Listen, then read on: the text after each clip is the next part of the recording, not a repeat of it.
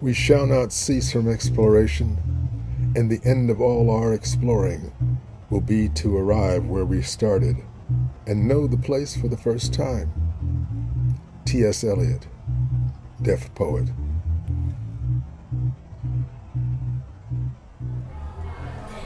Hi, my name is Noah Henderson. I'm in class 502. I chose Harriet Tubman because she was a leader and impacted on a lot of people because she helped people that were slaves get to the North where they were free. Harriet Tubman was a nurse and a civil rights activist. Harriet was born in 1820 and died on 1913. Harriet Tubman was born into slavery on a plantation in Maryland. Harriet Tubman was also a leader in the Underground Railroad. The enslaved in the South would try to escape the Underground Railroad. This wasn't a real railroad, it was a number of safe homes. She led 19 different escapes from the South and helped around 300 people to escape. Harriet was truly brave. She risked her life and freedom to help others. Harriet's bravery and service did not end with the Underground Railroad. She also helped during the Civil War. Hi, my name is Zaria McAlpin. I am in the 5th grade, and you may or may not know this person, a very special and important person who has changed Black history forever. Her name was Shirley Chisholm. Shirley Chisholm was the first African-American woman to be elected to the United States Congress. Shirley Anita St. Hill was born on November 30th, 1924 in Brooklyn, New York. Her mother was from the Caribbean island of Barbados. She graduated from Brooklyn College in 1946 with a degree in sociology. Chisholm wrote 2 books about her life, Unbought and Unbossed in 1970 and The Good Fight in 1973. There is a Shirley Chisholm Park in our community near the school that we enjoy and appreciate. Hi, my name is Risa from class 501. The Black historian that I chose is Frederick Douglass.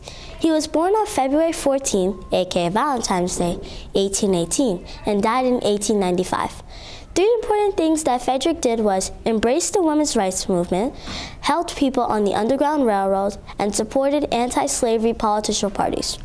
When he worked with the Underground Railroad, he freed about 400 slaves.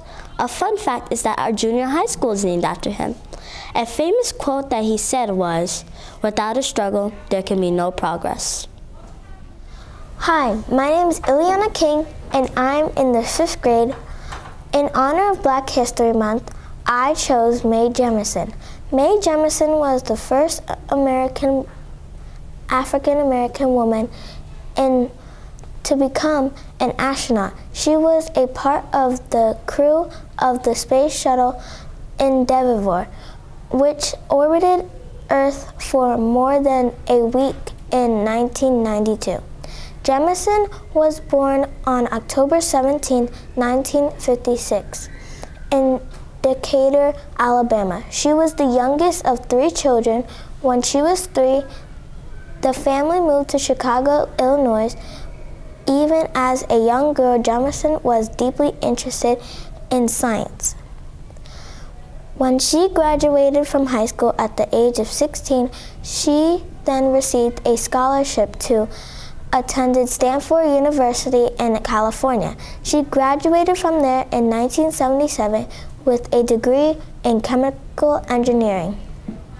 After Stanford, Jemison attended medical school at Cornell University in New York City. She received her medical degree in 1981.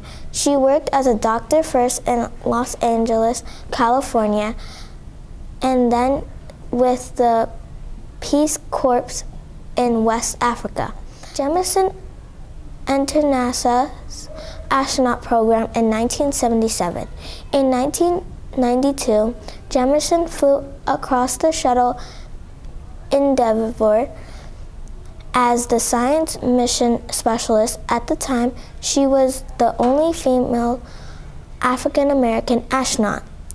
After retiring from NASA in 1993, Jemison founded her own company, the Jemison Group. The company created the new technologies especially to help develop countries Jemison also created an international science camp for teenagers. Here's a quote from Mae Jemison.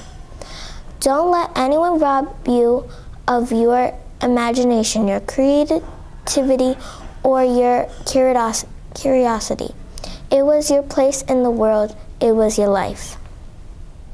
Hi, my name is Malia Kelly, and I'm in class 502, and I will be talking about Ruby Bridges. Ruby Bridges was a child who played an important part in the civil rights movement. She was one of the several African American children chosen to attend an all-white school. Ruby Neal Bridges was born on September 8, 1954, in Tylertown, Mississippi. When she was 4, her family moved to New Orleans so her parents could find better jobs. Ruby was chosen to attend the William Frantz Elementary School. While Ruby was in this school, Ruby was threatened and also yelled at by white parents. Ruby was struggling because she was mistreated because of her skin color. Ruby was the only child in her first grade class for most of the year. Later on in life, as an adult, she became an author with her books called Through My Eyes that tells about her experience. She also made another book called My True Story that explained what she went through.